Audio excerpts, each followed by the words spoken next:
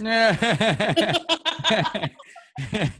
right, what up, everybody? Tiff, say what up. What up? She travels a whole lot, and she's just getting started, really, right? So you're in Oklahoma.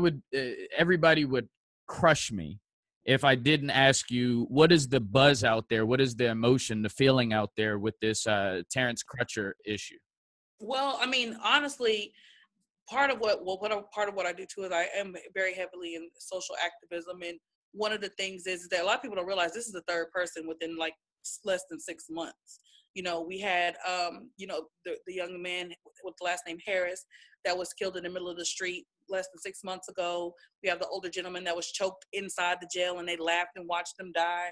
And then now we have Terrence Crutcher. So this is like something that's becoming to the point where it's almost like what happened in Charlotte. It's getting to that point, I think, across the country, because people are tired. You know, people are tired of being treated less than just because of the color of their skin. You know what I mean? Like that right there is, to me, is beyond ridiculous. That if I was to do that to you, I would be under the jail. All they would need is video. But if a police officer does it to me, the video, well, we don't know what happened, what led up to that. Well, no, they're not above the law. You know, they're supposed to be the example of the law. So we have to hold them to if not to those standards, then we have to hold them a little bit above those standards, meaning that they should know the law to a T. So if they mess up, they should be held a lot more accountable than your average citizen, because that's their job. You know what I mean? Have you ever shot a gun before? Actually, I have not. Not since I was, well, I take that back. I have. Oh, you got a body? You got a body? Got a couple, you know what I mean? Couple of deer bodies. She said, actually. I mean, I have, because I used to hunt with my dad whenever I was younger, because I am a country girl. Okay. So, I mean, I used to hunt when I was younger, but as far as in my adult life, no, I have not. All right, I went to a gun range not too long ago, and the reason why I asked you that question is because for me, it just seems it doesn't even make sense when we're looking at this police brutality, specifically with African-American, black people, whatever you want to call it, niggas for some, however you do it. All right, so you stupid. All right, so why, like, it to me, it just seems like one shot is enough to control somebody, especially like if you're a trained officer. Like, I'm not a trained shooter, right? I'm not a shooter, you know what I mean? But it seems like to slow any human being down with training, it should only take like one shot. I want to say this real quick though. Yeah. For people, because, you know, a lot of times, and people sit there and they say, oh, well, you know, if they would have just, you know, complied with the officer's orders and this, that, and third. I mean, going along with that, I just want to say racism is real, because I myself have been a victim here in Oklahoma of police brutality, because I said it was something simple. It happened 3 years ago. I let my sons go to the mall. You know, they had money. They weren't up there just being homeless. You know, they were up there, they had money to spend, and the police didn't like the fact that they were gathered together and you know, in the food court, and decided to arrest my son, who was 14 at the time. So I get the call to go down there, and, you know, my son told me after the fact of the things that they were saying to them. I mean, my son at the time was 14 years old, and these police officers are calling him the N-word, you know, telling him he's ugly, all kinds of stuff. But when I get there, you know, there's two officers, you know, trying to play that good cop, bad cop situation. And, you know, we're super aggressive and screaming in my face and all kinds of stuff. And so after I told them I knew my rights and I knew the law and that this is a child, I'm here, because they literally gave me 8 minutes to come pick up my son. And so I was like, you know, I know the law, whoop-de-whoop.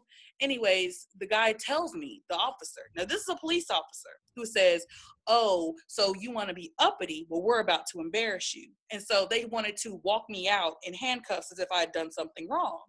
So, and you know me, D, you know I'm not going out like that. Yeah. I ain't going out like Willie Lump. I'm not going out like Willie Lump. So I said, oh, well, you picked the wrong one, because I don't get embarrassed.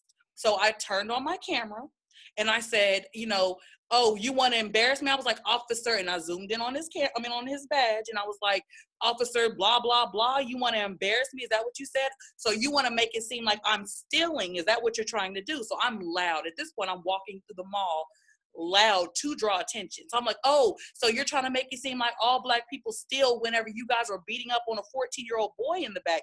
Is that what you're doing? So we're walking out. And then I get to the front, and he says that he said I was, banned from the property. So I said, that's fine. I'm not coming back to this anyway, but my son better be okay, and he better be where he's supposed to be, or else it's going to be trouble. So I'm recording this whole time. So then he says, that's it. You're going to jail. Runs after me, right? So I'm like, I'm not doing anything. I'm not going to jail because I'm in the parking lot at this point. And so my older son comes out, and, he's trying to run up, and I was like, no, don't, because I didn't want them to do anything to my son. So I give him my camera, and I just told him to keep recording. They pepper sprayed me, literally this close to my face. What? Pepper sprayed me right in the face. The officer then starts punching me. What? Punching on me, talking about I was resisting arrest. So after they pepper sprayed you? After they pepper sprayed me. Oh my gosh. So then they try to arrest my older son, and they kept asking him his name. And I was like, I didn't say his name. I said, don't tell them your name. You are not under arrest. Don't tell them your name. So by this time, my friend who was there with my son in the first place came out, and, she's trying to get everything situated. So because my older son had the phone and recorded it all, they arrested him as well. So all three of us are arrested. My friend has the phone, but she has the keys, but she doesn't have my phone. So let me tell you what they did. They arrest us all. I go to jail. My sons go to CIC. My mom got my sons out, and then I had to get bonded out or whatever. In the meantime, though, this is why I keep a lock on my phone now, because I didn't at the time. Oh, no. They got the phone from my son after they arrested him and deleted that video. When I got my phone back, all my pictures from my gallery and stuff was gone. And they tried, my son's phone was locked because they thought that he got it on his, but at the time he had an iPhone. I had an Android at the time, but his phone was locked, so they couldn't get in it. But it had, how you try so many times with the wrong password, it'll lock it. His phone was locked to where we had to actually go and reset it to where we can get back in it. Dang. So it's real. Police brutality is real. They don't discriminate women, children, whatever. Like, I found out the stuff that they said to my son. Again, he's 14 years old. And they're telling him, I bet you don't get no cooch and all this. I mean, like, really derogatory stuff to my son. And he's a 14-year-old boy. You know what I mean? At the time. And the charges that they trumped up was so ridiculous. Like, I ended up having to pay like $1,500 in fines because it was what they say, resisting arrest. They gave me an assault on a police officer charge. That's so terrible. Yeah, all of that for nothing. For two kids shopping at the mall. Was there like an end result to it, or is it? No, and this is why a lot of people get upset about the fact that they say, oh, well, there's good officers out there. Now, there were, because when I said at the time, because I was still a journalist, I was like, oh yeah, I was like, y'all hope y'all know y'all got the right one. I'm a journalist, da da da da da, and this is going to be on the news. So, the officer, they sent the supervisor there, and I reported it. Like, it wasn't I didn't know. I was like, yeah, he's those two right there. I'm pointing out who they are and everything. So I get the police report, and the names on it is wrong. Mm. It's not the actual officers. The names were made up. That's number one. Number two, so of course I couldn't trace the situation back. Number two was there was officers that, came to me later and was like, I was there and I saw it, but you didn't do nothing. You know what I'm saying? Like, you see, I'm a woman getting punched on.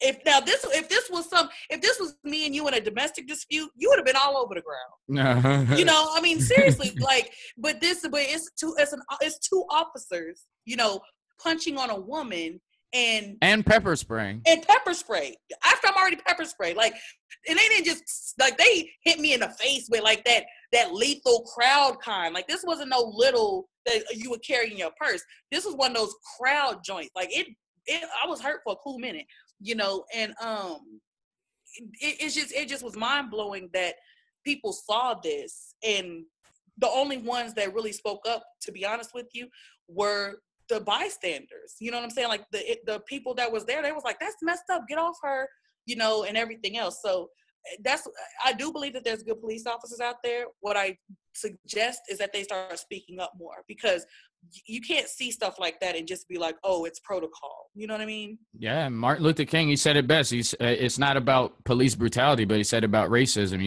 To see racism and not say or do anything is to be a racist. Exactly. So for those bad cops you're talking about that won't speak out, that's bad. Exactly. So, and I mean, how we can thread this into hip hop, because my next question was, how far do you think this Meek Mill and Game situation is going to go? I know you're in it. Like, I know, right? I know you know what's going on. So, like, what do you? The thing how far is this going to go? I don't think it's going to get to the point where it's physical. I just don't, because with everything that's going on right now, I think that kind of subdued a little bit of the anger that was fueled behind it from Game's aspect of it. However, I do think that it is going to continue to play out on record, at least until Game's album drops. So who do you got in this battle? Who, if it is a battle, who do you got? Lyrically speaking, I'm gonna have to go with the Game, because the game is hitting him like Drake did. He's coming real comical with it. Just his antagonistic post on social media alone has me cracking up. He's going after everybody that's team Meek. So if you're in it with, let's say Meek Mill's one of your clients, right? Let's say Meek Mill's one of your clients. What do you tell him to do at this point? You just said Game is lyrically better. I don't know if you'll say this if Meek was your client. Well, if Meek was my client, you? I would. If Meek was my client, now lyrically better, I don't think that the Game is lyrically better than Meek Mill. I think that lyrically speaking, they're on the same level. When it comes to those jabs, those comical jabs, yeah, the Game is winning, because we saw that in his battle against Drake. Meek's not a comical guy, and that's why Drake won. Drake was hitting him with that troll status, and that's what the Game is doing. He's coming with the troll aspect of it as well as lyrical content. So it's kind of booting Meek right on up out of there. But if Meek was my client, I would suggest that to take the angle of making him look childish. That's what I would suggest, because I would say, and that's how you shut trolls down. I would say, I would just tell him, like, I would say, come at the angle of, why you worried about this bull crap to sell records, and I'll make sure to put the sell records part in there. There's real people dying in the street, and what can you say after that? Now you look childish. Now you look like the guy that just is trying to be, the clown, and now he's gonna back off. You know what I mean? So that's what I would have suggested that Meek do, but especially because he's not a troll. So his troll, he's the guy that he tries to come back hard, but then it's like, ooh, Yeah. Is Meek gonna be one? It's so crazy how much I appreciate. I've never. The way is Meek gonna be here 10 years from now? Like, seriously, because we've seen careers end. I do believe he will. Here's why: because lyrically speaking, Meek Mill is a great rapper. I mean, he is. Come on now, we still get pumped to Dreams and Nightmares. You know what I'm saying? As soon as you hold up, wait a minute, everybody starts. Because that's the ultimate hustler's anthem. Yeah. Like, you know what I'm saying? So. I think just for that song alone, he's gonna make it. But besides that, he still has great music. You know what I'm saying? Like, he's one of those few artists that can create turn up music and it be lyrical. You know what I mean? So I think that if he stays away from beef and entertaining trolls, then I think he'll make it. But if he keeps trying to engage in the troll, which is the new beef, the new battling, he's gonna lose. Now, if he does traditional battles where it's rhyme for rhyme back and forth without all this extra, then he'll be okay. But if it comes to trying to match petty, he gonna fall out. All right, so you brought his name up. He was talking about Drake. I don't think I've ever asked you this question. I'm curious to know how you felt when Drake posted your article about, was it Mac Dre's mother crediting Drake with inspiration? Like, how did you feel about that? Because I thought that was pretty huge. And I'm on the outside looking in, of course. I can't feel what you feel. But Right. how did that make you feel? Were you like, wow, it's getting out, the word of what I'm doing is getting out there? Or was you just like, that's supposed to happen? Like, how did you feel about it when you first saw it? When I saw that, honestly, I didn't see it. And that's the crazy part about it. I was on Drake's Instagram. That's the crazy part about it is, because I was getting some stuff for another article that I was writing about him. But my editor at the time, she hit me up and she was like, so you made you're official. And I was like, what do you mean? And she was like, got that Drake, right? She was like, Drake put you on his Instagram. And I was like, what? So I go to the Instagram and then I see it and my name was there. And I was like, what? Hey. I'm on Drake's up in there. And but no, it really felt good just because when you find out that the people that you're writing about are actually actively still reading because that's not the first time that's happened as far as like me knowing that rappers and celebrities read what I actually write. But on a level like that, though, well, like Drake, come on, that's on some because that's like Jay-Z Reasonable Doubt. No, not even Reasonable Doubt. That would be. He's nowhere near as hot as Jay-Z, in my opinion, nor should he be mentioned in the same breath. But right now, you got to give it to him. He's like, that's some big records. That's a big eyeball looking at you. It is. It was super dope because it's like after that, DJ Khaled retweeted some stuff I wrote about him. What? Major Key? He gave you some special cloth? He gave me the special cloth with the key. Right. And then another person that did it too was Mad Skills. The legendary. Yeah, he did. He not only did he post about it, he posted part 1 and 2 of the article on his Instagram and linked it in his bio. So it was dope. All right, that's what's up. So we're talking about artists, and could you just give everybody, because it's not just musicians that you're currently working with. You also work with singers. I mean, not just musicians, but rappers and singers. Is that safe to say? Yes. Okay. What exactly, the last time we spoke, you gave me 3 things that you look for in your clients that you choose to work with. You don't just obviously work with everybody at this point. Right. Maybe you never worked with everybody. No? I mean, because the reason being is because part of wanting to change, the way hip hop sounds and really kind of make sure that you're putting out quality is that you have to, and it's hard, but you have to value the quality and the content over the dollar. You know what I mean? So it was rough. It was times where I wanted to be like, you renting 10, come on, No, renting 10, no, you didn't. Brown sugar, stop it.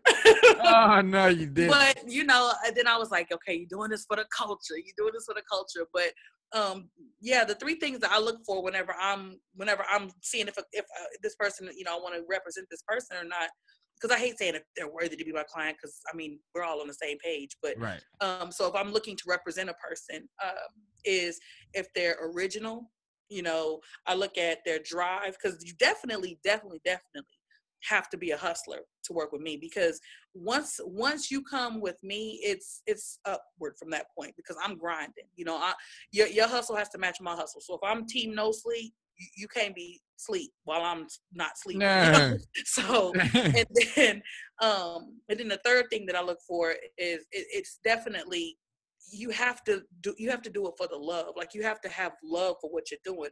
You can't say, well, I want to be a rapper to make it to be this. Like, you whatever you're coming to me to represent has to be what you ultimately want to do, and then everything else is secondary. Because if this is just your jumping off point, well, come at me whenever you where you want to jump off to, and then we'll get that popping. Because too many people, that's one of the reasons why quality is lacking as well, is because too many people want to say, well, I'll just do this until I get here. Well, no, why don't you take the steps you need to do to get there in the right way to your desired end goal, instead of saying, well, I'm just going to rap until I, become an actor so I can get the fame to become an actor. Well, no, your ultimate goal is to be an actor. So take the classes and take that route instead of tarnishing something in hip hop just so you can get what you want to, where you want to go.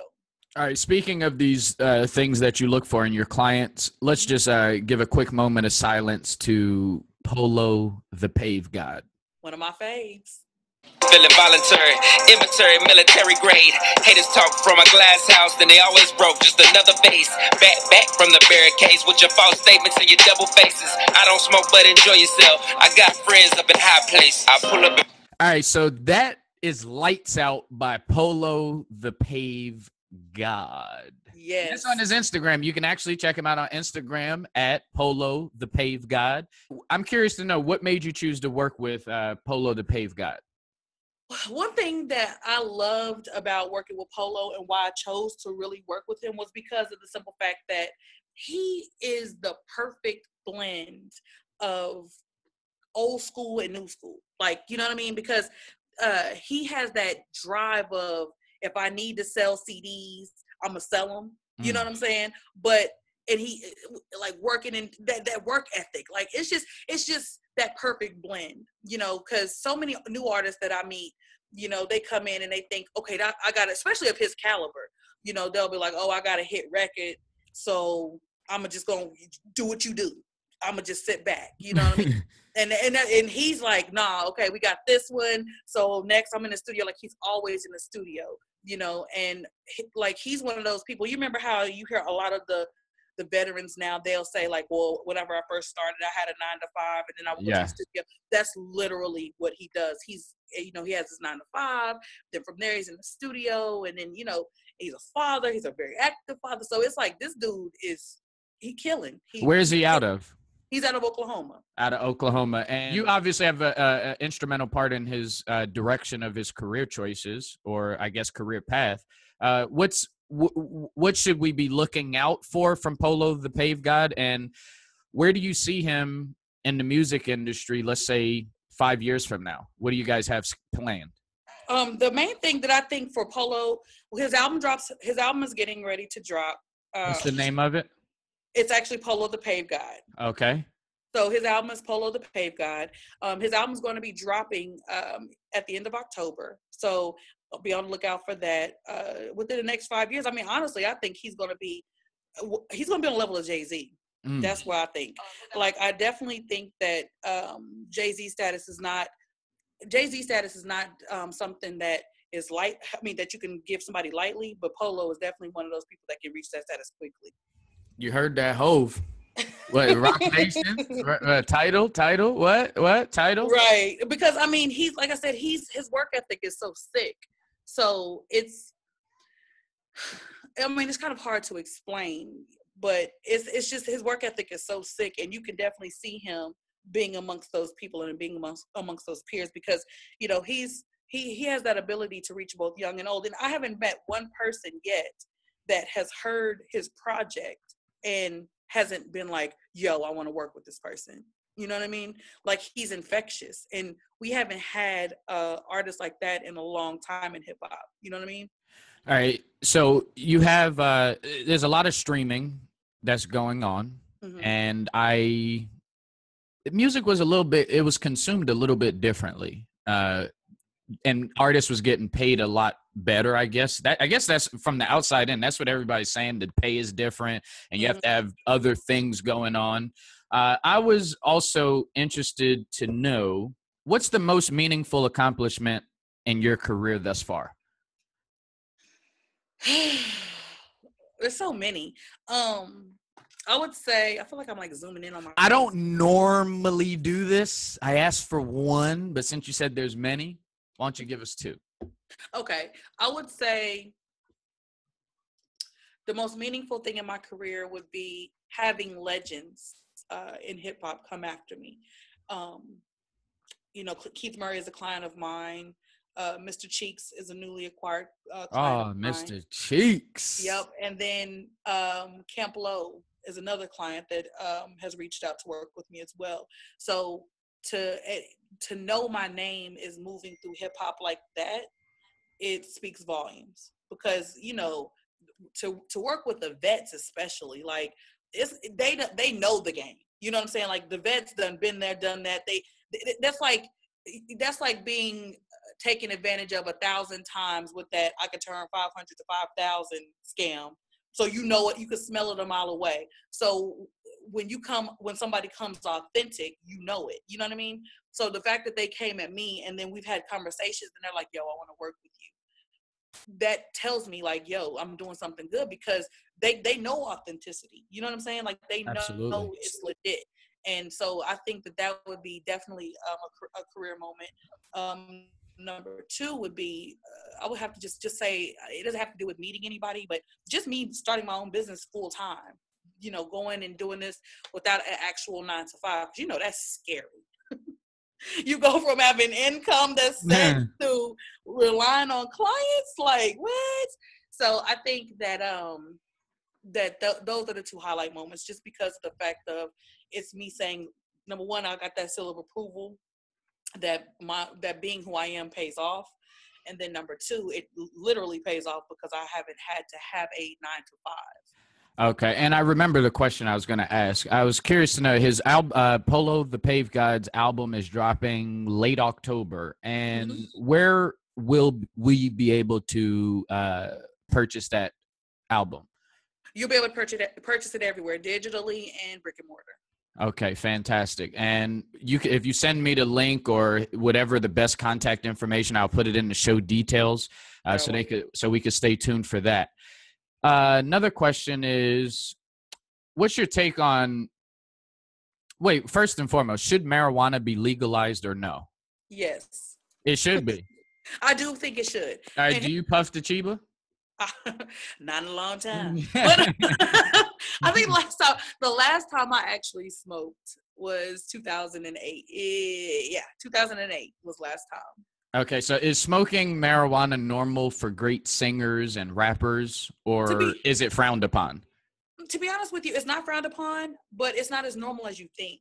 Like I know you see a lot of these kids out here, like these little young rappers that think that, you know, doing all this stuff is part of the lifestyle, but it's really not. No, I seen a interview with this young man. His name was King, Kyngg or something like that. But the dude was so high, like it was sad looking at it. And like seriously, it was like one of those, damn homies, you know what I'm saying, like that, like because he was, and I think he's like only like 19, and he looked like 50 years old. And it's funny, it's not funny, but it's funny because it reminds me of something that this guy said.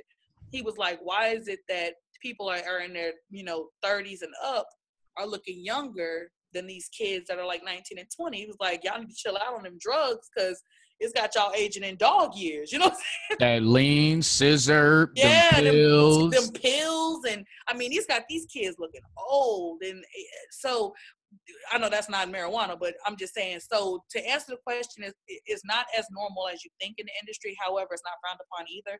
I do think that marijuana should be legal. I think that with its legality, though, that we need to stop being boxed out of being able to sell it.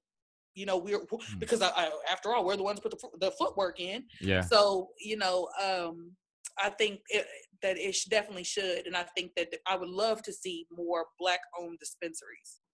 Now, I think people confuse weed advocates like the Redmans and the 2 Chainz and the Lil Wayne, Wiz Khalifa, Snoop. Yeah. Like, but they actually, like, that's their business too. A lot of people don't know. Like, seriously, like, you know, they develop. But that's their business too. It is. Like, it is. Like, Red and Meth just developed the app to locate the best weed dispensaries with the best grain. Like, that's their Snoop has the rolling papers. So that's really their business. So because they're weed connoisseurs, they're going into business to make it to where they can continue to keep that up every day. That's something different. But if you're trying to be on the level of a Jay-Z or a Drake, where you're, you know, inking $1 million deals for it with Samsung, and well, Lil Wayne had Samsung too, but you know what I'm saying? If you're trying to ink $1 million deals with Apple and Samsung and come out with your own liquor brand and clothing line and all that different type of stuff, you have to be able to maneuver not high in the boardroom, you know, and all of them don't have that ability that Snoop and 2 Chainz has. Yeah, I agree. I totally agree. And I don't care who you are. High is high. Right. You know, like, if I'm on this interview right now, high, it wouldn't be cute. It would be like, no one would take the joint serious. You know what I'm saying? Like, no one would take it serious. They'd be like, oh, she don't know what she's talking about because she's high. You know what I mean? And I think that if the same way that you would want your representation to be when they're rep working for you should be the same way that you are the majority of the time. What do you have going on that we don't know about that we should know about? Whether it be an event coming up, or you have we know about Polo the Pave God's album coming out. What articles or blogs or what do we need to know about? Keith Murray is going to be performing at A3C. Okay. With the Big 96 show in Atlanta. That's going to be October the 8th. It's a Def Squad reunion. That's awesome. Def Squad? Def Squad. We also have, I have the part 1 and 2 interview with Skills Up that went up last week. He's going on Facebook Live today, matter of fact. And then, let me see. The new venture that I have jumping off is I'm working on, I already do part of my business is social media management. That's where I deal with more of the Fortune 500 clients and things of that nature. But now I've actually branched out with a partner of mine. His name is Michael Harris. We've teamed up to create a business called The Plug. And what that is that because not every artist can afford to hire a publicist full time, because it is an investment. So not everybody has that. Sometimes if you're just starting out, you just need someone to write a professional bio, and you may maybe manage your social media for you or something. So we actually launched a company where we're doing that, social media management, talent development, if that's what you want to do. We're kind of filling in that gap for A&R, which is what I do as well. But it's kind of for the basics. But the good thing about The Plug, which is my new business that we're venturing off to, as a subdivision of Tiffany & Co., is that we have partnered up with Cool TV with a streaming service. So now Cool TV already has the app launched live in Asia now. It's at 160 million views, 160 million subscribers, 1.6 million views a month. I'm sorry, not a month, but a month right now, because it's a new app. And then they're going to be bringing it over here to the United States. But we've partnered with them to offer that service to provide content and videos strictly from a lot of our clients today. So we sealed that deal today. All right. So you got The Plug going on. That's The Plug. All right. So The Plug and your partner is Michael Harris. Mm-hmm. All right. So shout out to Michael Harris. And hello. All right. So this is really good to know. And I'll make sure to put all those details in the show details so you guys could stay abreast to that. You work with so many people, and I can only imagine you're going to be working with a lot more people in the mainstream area for sure, as well as, that's the goal. Yeah, that is the goal. And I know you will get there. And who's somebody that you haven't worked with yet that you would really, really, really love an opportunity to work with? I would say everybody's going to say Jay-Z and Beyonce. That's a given. But I would realistically love to work with Chris Brown. I would like to work with Chris Brown. I would like to work with, I'm one of those people. Why Chris Brown? Because Chris Brown, number one, he is so talented. This dude is a quadruple threat. Yeah. And he needs the people around him that can kind of, keep him normal and hone those skills. So I would definitely love to work with the Chris Brown, because what people don't realize because people are like, oh, why do a man needs a man, manager, or a man needs to be around. That's not true. Men, whenever they have a woman that's around them that they're not besting with or anything like that, but if they have a woman that's there, men, it kind of automatically makes a man act right. So if you are there, and you're telling this person and you're encouraging him every day and you really believe in what they're doing, it helps them to become what they're supposed to become or take it to another level. I don't think that women realize that we possess that type of power. Is that it's not necessarily saying that you got to sleep with the person. It's not saying that at all. But what I'm saying is not necessarily saying just any woman can do it either. But a lot of times if a man is around a woman, it automatically makes him want to straighten up, especially if she's about her business. That's why a lot of times, you'll see a woman manager managing a man and things of that nature. Now, men are there, of course, for the road, because you got to shape them up, and dudes kind of can get a little reckless or whatever. But all in all, I think it is good to have a woman manager on your team as well. because it helps get you, it kind of helps with that aspect of she don't play, But back to what I was saying, Chris Brown, I definitely think that would be an aspect that I could bring to him, kind of like that big sister, come on, you need to act right type of situation.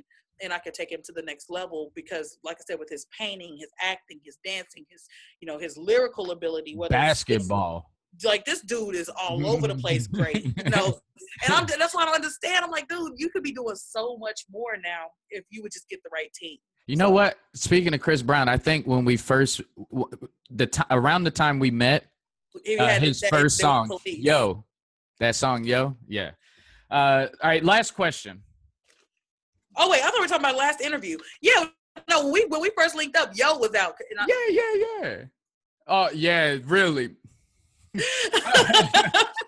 But I had interviewed. This is the crazy thing about Chris Brown. I had interviewed him whenever that song was out. It was it wasn't my first. It was like my fourth interview that I had done for All Hip Hop, and so I'm going there. It's line, at the time he like 16 years old and I'm 23. Mm-hmm. But it was like a line like around the block for this kid. So I'm, walking through the kids like, excuse me. And they're like, little girls, who she thinks she is? And this little girl said, she too old to be trying to see Chris Brown anyway. I was like. That was the first time I got called old by a child. All right, so that just earned you 2 questions. I had one, but now you just triggered another one. So 2 last questions. One is, I was trolling your Twitter page. And I saw that you tweeted #punkass about famous Dex being caught on camera beating the socks off a woman, but you didn't really say how you personally felt about it. How do you feel about upcoming rappers not being able to control themselves to the extent of beating a woman? Well, #punkass. #punkass. Because to me, number one, that's unacceptable. If he was my client, he'd have got dropped immediately. Because if you can't control your emotions that much to where you're laying hands on somebody on camera, then to me, you're a loose cannon. You know what I'm saying? Now, I'm not saying he should have Ike and Tina in the back room or nothing. Eat the damn cake. You know what I'm saying? But to me, it's crazy because what people don't realize is that a lot of times those type of personalities that will abuse a woman, they have a lack of respect for authority as well. So I don't have time. Like and a lot of people don't have time either. Now I'm sure he's not going to run up on no guy like that. So that would be one of those instances he need a man like a drill sergeant around him, but he would be dropped as my client because there's no coming back from that. Like it's not. The way, did you see the video? No, I didn't see it yet. The way he was wilding out, like it wasn't no situation like, this got out of hand like the elevator situation with Ray Rice. With Ray Rice. This was a situation where it literally like it was Ike and Tina, like he tried to you know what I'm saying? Like this was on some normal stuff. He just happened to get caught. So I don't think that that's a good look. And I think that everything that's going on as far as against our community in general, like, yo, you wilding, like you tripping. She said, I really don't think that's a good look. Yeah, I don't think that's a good one at all. I just couldn't. Like #punkass was my and he'd have been #dropped from Tiffany and Co. You know what I'm saying? #you're dropped. Right. #out of here. You know what I mean? No, I can't do it. All right, last question is I was creating a video a couple weeks ago, and I heard this song. I actually thought it was Bobby Shmurda. I know this sounds stupid, but I thought it was Bobby Shmurda, and I thought they picked up one of his archived and just started playing it because. Ooh. Yo, I'm listening to that song, yo. I thought it was somebody in his camp. And then I'm doing the dance. Like the first time I heard it, I did it too. Oh, yeah, that's my joint. Oh, how do you feel? I saw an interview with her on Angie was it Angie? I think it was Angie Martinez the other day. Young Ma, Yeah, and I really, really feel good about her. I don't know if she's gonna be the next big thing. I mean, she is right now. I'm talking about long term. And you know when Beyonce used your joint in the video, it's official. And she was Beyonce using a birthday video. You can't hear that song and start.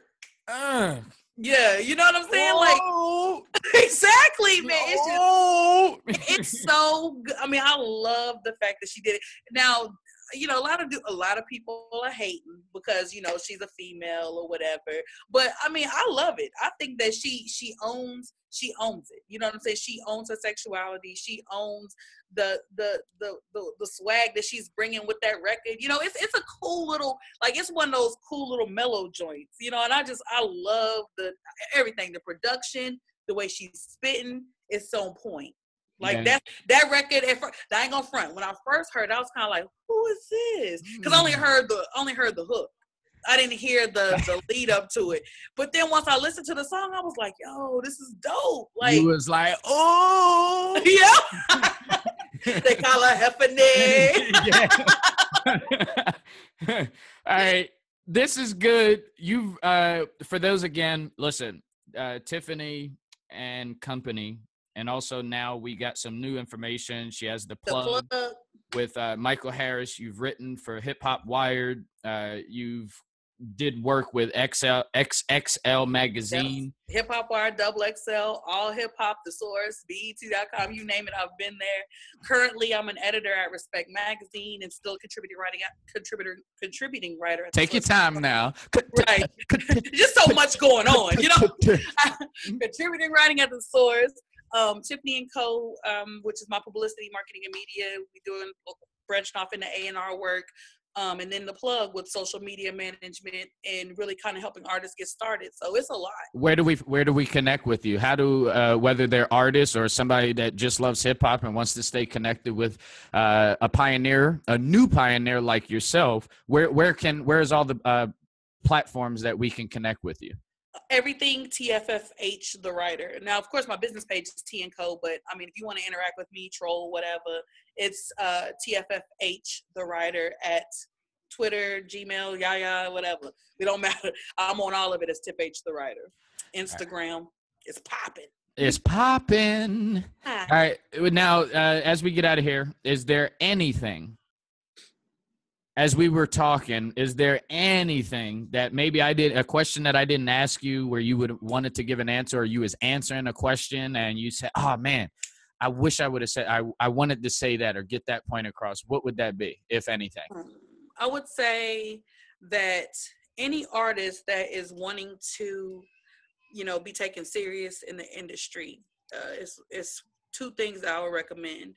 Well, three actually. One is make sure you do your homework, because people can tell the difference. You know, you don't want to come out with, as your name is Jay-Z and there's already a Jay-Z. Nah. You know, or LL Cool D. Nah. You know Uh-oh. I'm thinking about it. You know what I'm saying? but I'm butter. When it's cold outside, when you know what I'm saying? Ren 10. You know, for real, you know, we want to do your research. Number two is that don't expect records to pop overnight. You know, a lot of people don't know that a lot of these records that seem like they popped overnight was actually being worked for like a year, from Panda to No Type to you know, all of them. A lot of those records where you're starting to see these, you know, these new artists coming with success, they were worked for a cool year before they really blew up like that. And then number three is make sure you get professionals, invest in your craft, because no one will take you serious if you're coming with half-ass work. You know, you don't want to have a solid gold project with plastic wrappers. You know what I'm saying? With plastic wrapping, you know, you want to make sure that everything represents the quality of the product that you're putting out. So you want to invest in a publicist. You want to make sure that you research and find out what a manager is supposed to do, because there's so many people that don't know what a manager actually does. Like, everybody wants to be a manager, but even these so-called managers don't know what a manager does. Like, you know, my clients realistically are self-managed per se, because, and then I'm here to do on the back end to do the administrative work, because at the end of the day, as a manager is supposed to invest money into the client. That's why they recoup 20% or up to 20%, because they're the ones paying for the studio sessions. They're the one paying for the photo shoots and all that stuff. So if the person isn't doing that, they're not your manager. You're self-managed. So you want to make sure that you research what the roles are supposed to be. But every good artist starting out independent or whatever needs a good publicist. And once they get to the point where it's hard to manage themselves, a quality manager with references. Like, have them show you somebody that's popped, and then call that person and make sure you haven't gotten screwed, because there's too many people faking the funk. Like, everybody right now with the internet can be anything they want to be. I've seen so many wannabe publicists that don't do nothing but spam your social media, don't have no connects, no plug, no nothing, but they out here publicizing, publicizing people and being a publicist and all this other stuff. And so just make sure you do your research and make sure you check references. So that would be my recommendation is, come original, do your research, get you a team, put out quality. Well, I'm always flattered to predict the future. So I'm going to put this on record right now. I can promise you, everybody that's watching this young lady that you just heard from and saw in this interview, there's always a new wave in the hip-hop industry. And hip-hop has been around for a long time. The only difference between now and 20 years ago is it's just spread, right? It's now it's really a culture. It's not just music. There's rap and then there's hip hop. 10 years from now, when we look up at hip hop, the same way we see all of the pioneers that you see right now, I promise you, Tiffany and company, the plug, and anything else that she puts her hands on will be at the forefront. Thank you so much for being here as I'm drinking coffee and we talking business. And I'll be seeing you soon, Tiff. Thank you. You're welcome. Thank you so much. Polo the Pave God, late October. Let's go. Feeling voluntary, immaterial, military grade. Haters talk from a glass house, then they always broke. Just another face. Back from the barricades with your false statements and your double faces. I don't smoke, but enjoy yourself. I got friends up in high place. I pull up.